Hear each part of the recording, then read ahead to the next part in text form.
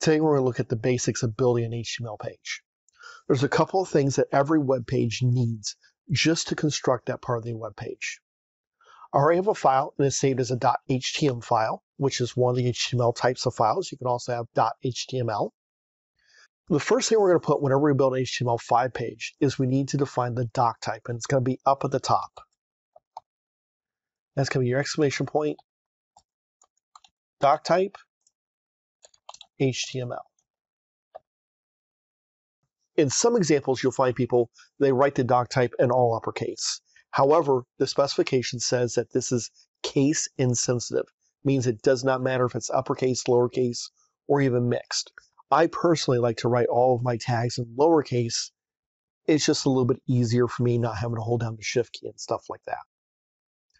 Now, some of the previous versions of HTML had much longer doc types, and there was a lot of technical reasons for this. That doesn't matter. With HTML5, it made it very simple.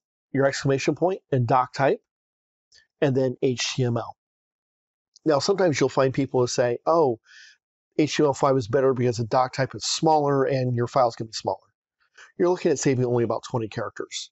And if 20 characters to maybe 40 characters is what's going to make the difference between a fast and a slow website, you're way too close on that line. So ignore people that say stuff like that. The next thing we're going to need for an HTML page is we need an actual HTML tag. And this is going to have a closing tag. So I'm going to go ahead and write my closing tag right away. Reason's real simple. This way I don't forget to do it. Now, your web browser is probably going to display this, no problem.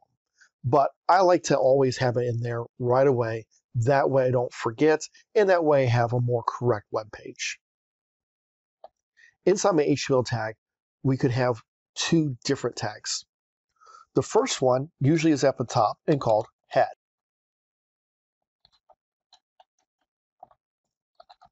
It will also have a closing tag.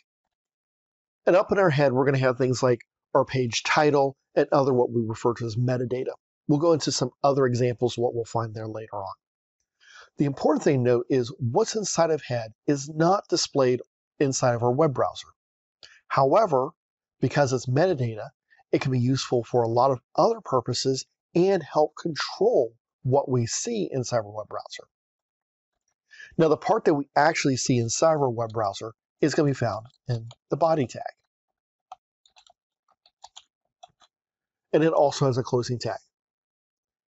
If I say this, I can run this, and this is a valid HTML file. Now, it would not display any data, but this is a valid HTML file.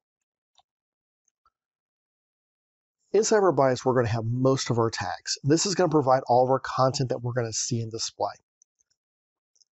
We'll talk about our head and our body tags in separate videos. That way we can provide enough information about what's actually going on inside of them instead of putting them all in one big video.